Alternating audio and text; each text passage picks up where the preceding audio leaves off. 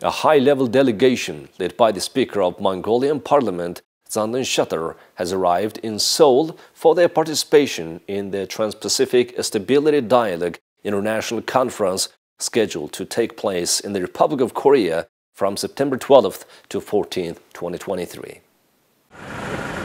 On September 11, 2023, Speaker of Parliament of Mongolia, Zandanshatar engaged in a meaningful meeting with Ms. Kim Yong-ju, the Deputy Speaker of the National Assembly of the Republic of Korea. Expressing his delight at the reunion with the Vice Chairman of the National Assembly of the Republic of Korea, Speaker Zandanshatar extended his gratitude for active involvement in the upcoming conference and her valuable contributions during their previous encounters. Ms. Kim Yong-ju in turn expressed her happiness at the third meeting this year and conveyed the warm sentiments of her fellow National Assembly members, both from the majority and minority parties. They reminisced about the Speaker's hospitable reception during their delegation's visit to Mongolia and expressed their contentment with the interactions. About 60,000 citizens of our country reside and work in South Korea.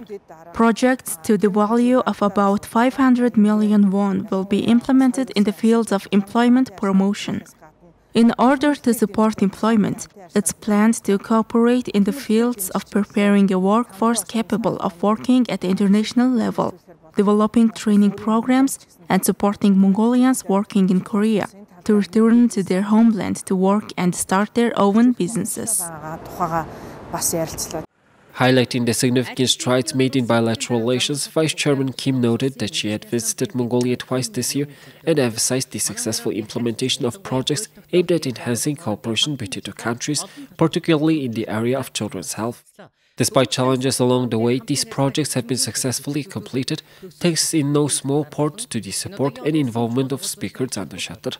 Vice Chairman Kim regarded this meeting as an opportunity to present the project report and underscored the importance of Speaker Zandanshatar's continued support in expanding cooperation across various sectors.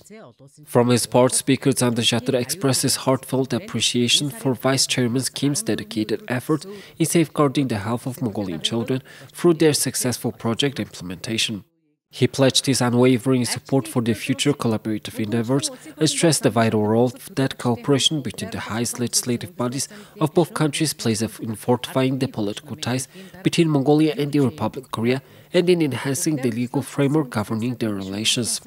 Furthermore, the Mongolian speaker provided insights into recent developments within Mongolia, including constitutional amendments, updates to the state great-oral session rules, debate principles, and parliamentary inspection process reforms.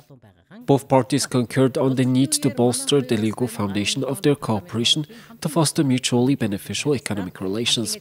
Following the discussions, Ms. Kim Yong-ju kindly extended an invitation to Speaker Zandanshatar and the delegation to tour the National Assembly Hall of the Republic of Korea, providing them with valuable insights into the parliamentary proceedings of their Korean counterparts.